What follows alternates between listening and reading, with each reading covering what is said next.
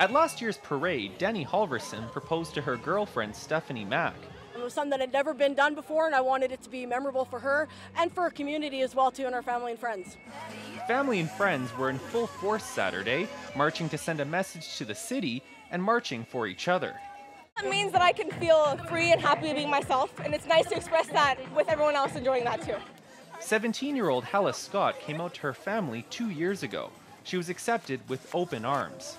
Don't make the mistake of not seeing your child as your child regardless. Keep your brain straight and realize that, universal love is universal love. She's our daughter, we made her. So anything she got from us. It's a day to stand up for ourselves and say we're here, and it's an awesome day.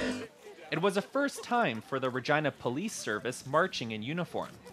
It just seemed like a natural progression that we would be marching in the parade because it's a community just like other communities that we support. Every year, Pride organizers get the same questions. Why isn't there a heterosexual parade? Why a Pride parade to begin with when same-sex marriage is legal in Canada?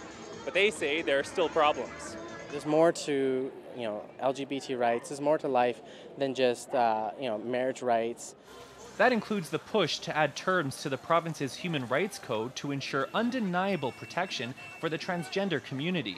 It also aims to send a message to those in countries less accepting. There's 7 countries in the world that currently have a death sentence for being gay. Regardless of sexual preference, weddings are weddings, a way of uniting. We are fiancés!